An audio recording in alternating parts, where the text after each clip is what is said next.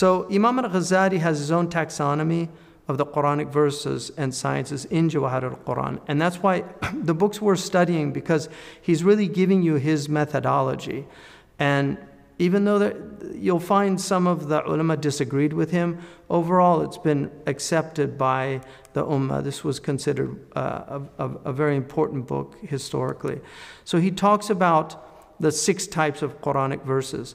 The first one is, it deals with the knowledge of Allah's attributes and His work. So these are what he calls the jewels. The second is the knowledge of the straight path, sirat al-mustaqim. In other words, how do we get to Allah subhanahu wa ta'ala, to knowledge of God and to His pleasure. And these he calls pearls. Now, one of the reasons that he does this is that jewels and pearls, you don't find them on the street.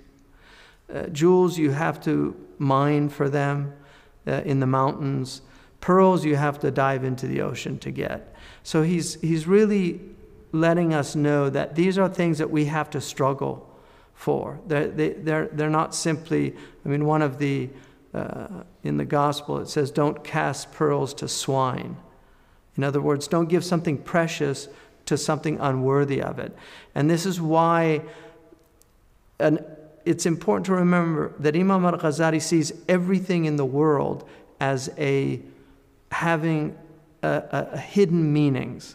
So he would see jewels and pearls, the physical ones that people hold precious and will actually kill to obtain, that these have spiritual significances. So he's using them in that spiritual sense, the jewels and the pearls. And then people's condition on meeting Allah subhanahu wa ta'ala. There's different ahwal. Fariqun fil jannah wa fariqun fil sa'ir. Allah says one group's in paradise and other group's in hell. And we don't know our condition with Allah. We hope that we're from the Najun, the people of Najat, the people of salvation, but only Allah subhanahu wa ta'ala knows those conditions. And then the conditions of believers and unbelievers.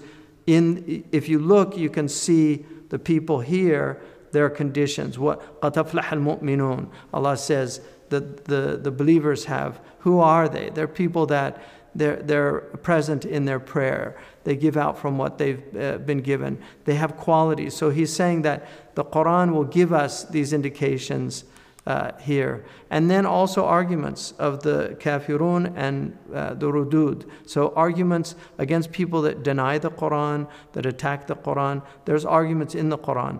One of the things that the Quran does almost immediately is it gives a taxonomy of the 3 types of human beings. So there's believers, there's disbelievers, and then there's hypocrites. So already it's telling you, you're going to be in one of those 3 categories. There's not a 4th category. And then the 6th are the stages of the path to God and how to prepare for it. So these are all really related, and the knowledge of the straight path, you're going to find them in these others. And one of the things that he says is that there are verses in the Quran that will contain more than one. He will always look, in order to determine which category it goes into, he will look what is the most important element. So if it's a jewel, despite the fact that it has other aspects in the verse, he'll always put it with the jewels. If it's a pearl, despite the fact that it has other types in it, he'll put it with the pearls. So this is his methodology. And then he has the science, the 10 sciences. So one is he calls the pith, which is the lub. What's at the essence of it? So knowledge of God in the last day, knowledge of the straight path, fiqh, and kalam. And this is the order. So he considers the knowledge of Allah on the last day is going to go under, obviously, kalam will be knowledge of Allah on the last day and of the Prophet. But kalam is the science that emerges out of it, just like fiqh is the science that emerges out of the knowledge of the straight path. So these are sciences that develop later. So the Quran has the usul of these things in them, but the furu' were brought out by the scholars over time. And this takes about 300 years before they're really solidified. And then you see a continual development, but overall, within the first 300 years, you see the solidification. And then also there's wa'al, and there's qasas, there's preaching, and there's story telling. So these are at the essence of the Quran. And then he has what he calls the shell, which protects it. So one is the exoteric exegesis, which means tafsir of just what it means outwardly.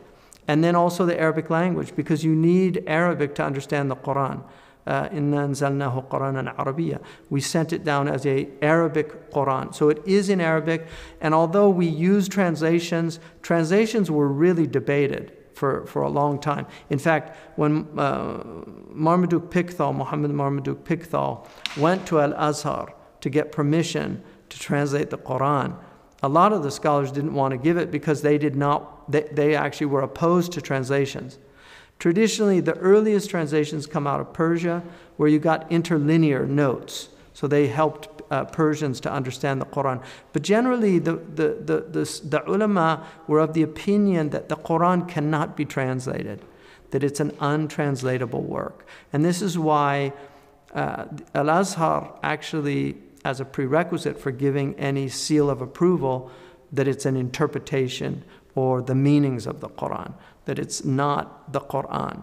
And in fact, I thought it was interesting that Dr. Bruce Lawrence, who wrote this very interesting biography of the history of the Quran in English, he actually says that he prefers to leave Quran, K-O-R-A-N, in English to mean the translation, and Al-Quran, which is now the new transliteration for it, to mean the Arabic Quran. So it's very interesting. But when we say the Quran says and then we quote English, that's actually not really the Quran. And inshallah, there's something that the Arabs call majaz al-hadf, where you leave something at wasal al-qarya, ask the village, but it really means ahl al-qarya. It's like Shahru Ramadan. Some of the ulama said you shouldn't say Shahru Ramadan. You shouldn't say Ramadan without saying Shahru Ramadan, because Ramadan was considered by some to be one of the names of Allah. So you don't say Ja Ramadan. These are, inshallah, لا يؤاخذكم الله باللغو في أيمانكم. Allah doesn't, inshallah, take people to account for these type of things. I think there's a generosity with our Lord, inshallah, but we do make mistakes, and especially when we're fasting. So I'm hoping my brain is going to keep working, but the Arabic language is extremely important, and then Arabic grammar, because Arabic language is knowing, like the Sahaba knew the Arabic language, but they didn't know Arabic grammar. If you asked one of the Sahaba, what's the difference between maf'ulun bihi wa ism maf'ul, he wouldn't know what it was. If you asked him what Zaydun qa'imun, what's Zayd and what's qa'im, he wouldn't know mubtada and khabar. He wouldn't know a jumla ismiya from a jumla fi'liya, but he would understand them. So you can know Arabic, the Arabic language, without knowing the Arabic grammar. Grammar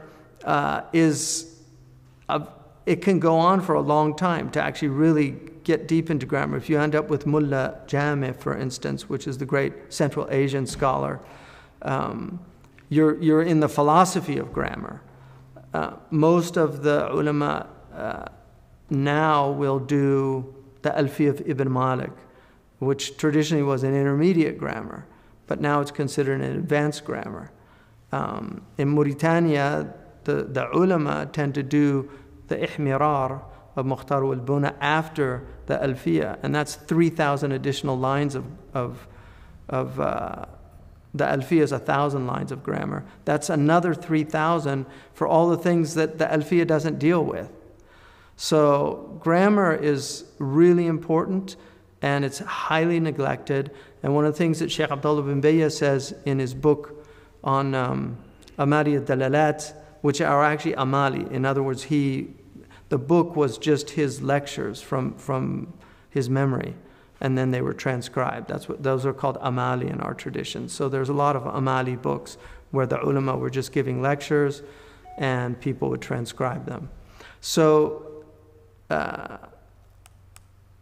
he says in Amali al-Dalalat that and that it could be dilalat is the way they say it in North Africa. It's one of those, it's called a muthallath because it has all three, dalala, dulala, and dilala in Arabic. But he says that there's a infikak, there was a separation of Arabic grammar from Sharia studies. So a lot of the students in the Sharia colleges, they learn grammar, but they don't learn it to the degree that's necessary to really navigate usul al-fiqh. Because a lot of usul al-fiqh deals with grammar and with lugha, with diction and things like that. And then you have to know the Quranic recensions. So these are also outwardly. So the recensions, there's 10 qira'at that are considered mutawatira. 7 are in the Shatibiya from the great Andalusian scholar Imam Shatibi, not the Sahib al-Muwafaqat, but the Qari, or the Muqri rather. So Imam Shatibi put all 10 of the 7 of the qira'at, and then Imam al-Jazari did a versification of the 7. So if you learn the Shatibiya and the Durra, which is traditionally what's studied to learn the 10 qira'at, then you basically know all the different recensions. And then obviously there's riwayat of those recensions, but these are not significant differences, but they do differ in their pronunciations of things. Not in the actual letters, the attributes, but in the mudud, in things like hamza, in things like the taqlil or the imala, so saying things like waduhe, or like for instance in warsh you have tahi. It's the only time you'll have a little diamond under the ha to let you know that it's a kasra, it goes to kasra as opposed to between kasra and fatha. So these are the recensions, and then you get into the huruf, usul al-huruf and furu' al-huruf, and people spend their whole life studying this. It's pretty amazing that we have this. I mean, it is a miracle, the recensions themselves. And then you have points of articulation. This is really tajweed. So learning tajweed, the sifat al-huruf, the mustahiq al-huruf, حقه ومستحقه. So it's what it's due and then what occurs to it, like idgham. So you have idgham bi ghunna, idgham bi ghayri ghunna, learning those things. These are the 10 sciences that he puts forward.